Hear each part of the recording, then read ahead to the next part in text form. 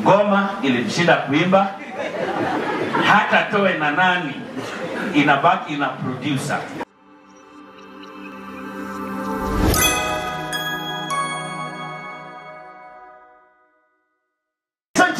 The one and only Langata 001, Mheshimiwa Felix called the AKA Jalango.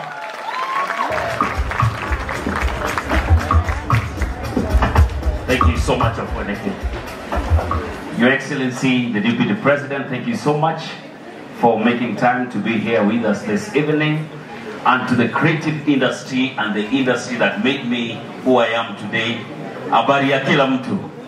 Mko salama? Wacha niwaone kwa mikono tu. Wamama hai.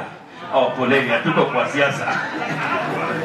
Things have really changed from the last time I was in the industry, and there's a lot that can still change.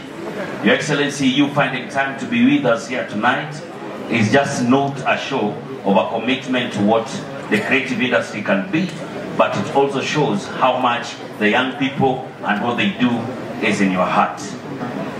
Now, today when you get on this stage, please try and don't advise Bahati on anything. Don't advise him. He has so many advisors that he himself advises. So if Bahati calls you and tells you, bro, kuna kitu nilikuwa nafikiria, just know he has already done it from A to Z and completed it. He just wants you to know what you are thinking, what's your opinion. So whether you advise him or not, he's already done what he's supposed to do.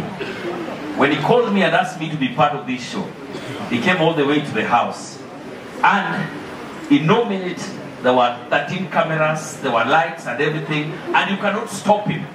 He will always go for whatever he wants.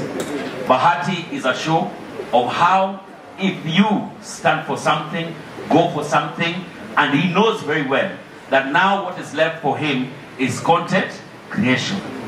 Ngoma ilimshinda kuimba, hata toe na nani inabaki ina producer. To all artists who are here, ukiona umeproduce ngoma na producer amekupatia akakwambia thank you for the good work, enda nayo, jua hiyo ngoma haitaenda pahali. Ndio za Bahati saizi. Saizi the past, tangu anze drama na mambo yake ametoa ngoma 37. Let anyone here for 5,000 shillings tell me the last Bahati song. Amujui na ametoa 37. That's how bad he's doing in the music industry. But he's doing very well in this other industry that he took. That for the first time on Netflix, we are going to have the first ever Kenyan reality show.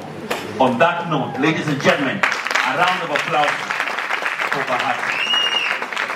It has opened doors to so many other reality shows. I can't wait to see Disco Matanga soon, maybe season 2 on Netflix. I can't wait to see Terence and Chevy doing something on Netflix. Maybe Piera will be the first Kenyan DJ to have our own show on Netflix. Maybe Karen Nyamu will one day be the first.